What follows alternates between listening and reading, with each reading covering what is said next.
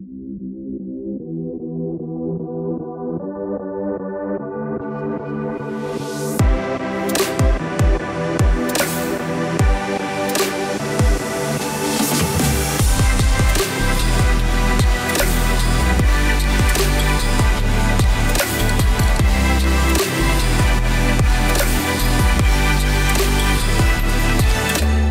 you here on Ballardong country, and may the spirit of our ancestors and the spirit of our people and our forefathers before us be with you all today, as one as all Australians and as we should be.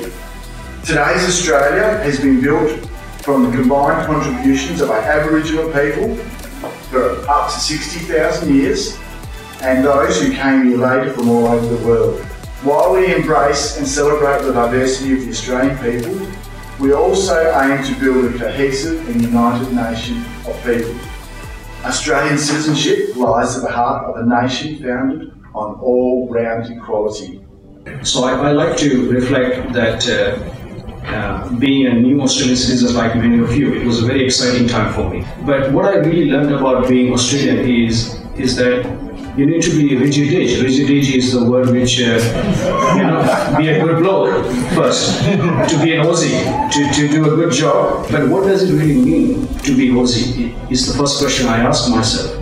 And what I learned is that I don't know much about the First Nation people.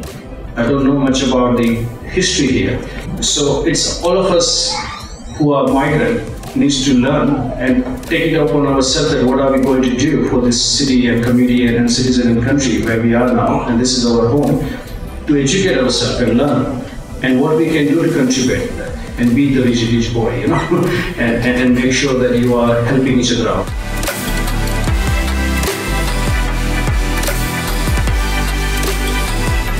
I'd like to draw our attention to the awards which will be given next, which is all the amazing people in the community doing great job. And there are a lot of nominees, but not everybody is going to be winner, right? But they equally all are contributing greatly, right? They're all doing an amazing job.